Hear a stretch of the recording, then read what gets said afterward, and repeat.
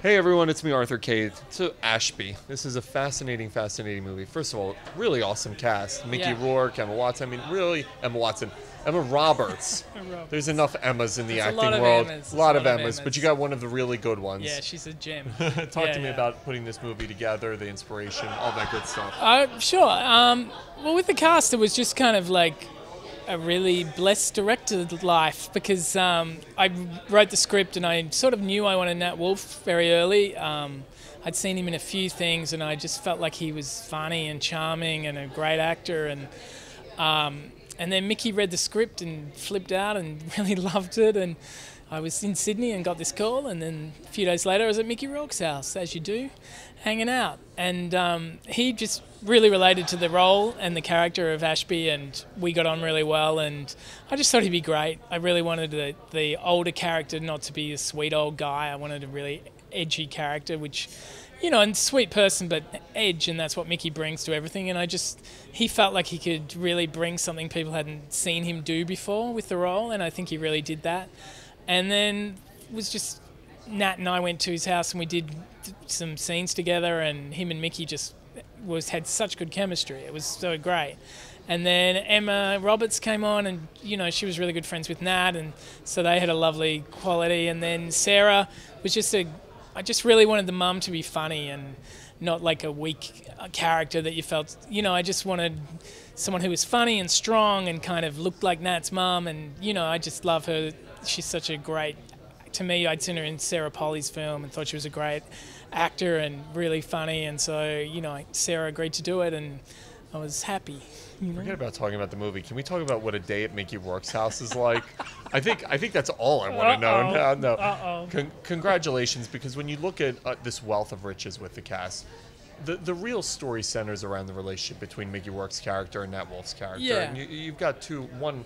That's one of the hottest young properties in Hollywood right now, and Mickey's obviously Mickey. Yeah. Talk to me about that relationship and them bringing that to life. Yeah, I think that was, well, the whole movie sort of rests on the idea of this young guy who he's sort of lost and doesn't know what he believes in or who he is, and he's got no courage to do anything. And you know, he happens to live next door to Mickey Rourke, and he gets this assignment who he doesn't know, just thinks he's a nice old guy, and gets an assignment to go and learn something from an older person. And I just wanted to make a movie that was sort of about the sweet old mentor, but he's not so sweet, and it's a much more complicated. There's a big twist. Yeah, there's a big twist, and it's a much more complicated relationship. But you can still get good things from people who aren't perfect, and you know, you learn more in a way by.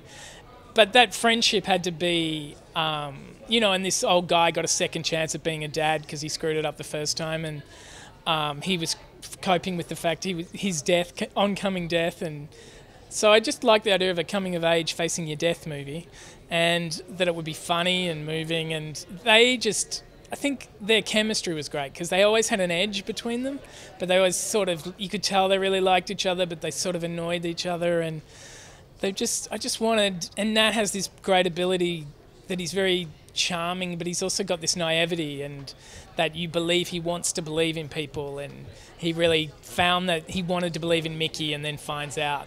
You know, I had to have a kid because so many kids could come in and be smartasses or, you know, glib, and he was never that. He's always truthful and he's always very heartfelt, and I really wanted that. And Mickey, of course, is Mickey. He's like, you know, he's a legend, and he brought something, I think, different and really sensitive and funny.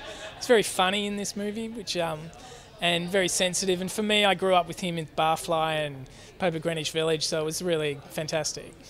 Nat's an interesting scenario right now because, first of all, he's got an enormous 2015 ahead. He's going to be in a monster because he's him and Cara in the next movie. But when you see a young actor, did you know right away that he had that ability to be authentic and to be truthful? Yeah, I think everything. I mean, he hadn't done, like, I think when we first talked, he hadn't done. I think he just shot Fault in Our Stars, maybe. But I think I'd seen all his other movies before that, and I think I just felt like he was always truthful. He didn't go for the gag, but he was really funny and got all the gags without, you know, leaning too hard. And he was a very endearing actor on screen and smart. As soon as I talked to him, you know, we had a Skype, and he's a super smart kid, and you know, and just to super lovely, devoted actor. You know, he's committed to being a really good actor. When he's on set with Mickey, does he realize, you know, we were talking about this earlier before we went live with you, is Mickey was one of the edgiest and biggest sex symbols of a generation. Yeah. You know, people tend to forget that between the 9.5 Weeks and the Wild Orchid. I mean, Mickey was the it guy. He totally was. Does Nat absorb? Did you see there a mentoring relationship happening off camera as well? Yeah, I think so. I think I mean, Nat was a huge Mickey fan, and was, you know, that was a real exciting thing for him to be in a film with Mickey and to have all these one-on-one scenes with Mickey was something he was really looking forward to. And, you know, it was great to watch because Nat's really great on his feet, and Mickey comes from where you're in the moment and you just keep going. And so they were fantastic together in that way. And you could see, you can't help but learn things from Mickey. He's just done it for 40 years and he knows more than any of us about how it all works, and he's super sharp, and, you know, he's kind of like a one-of-a-kind, unique character. Being a Tribeca, anytime, you know, you get to be part of a festival like this, it's going to be exciting. Yeah. To come to New York in spring, and it's like there's all these great filmmakers, and it's just a buzzy city, and the festival just makes it even more buzzy, and it's just great food and bars and people drinking. It's great.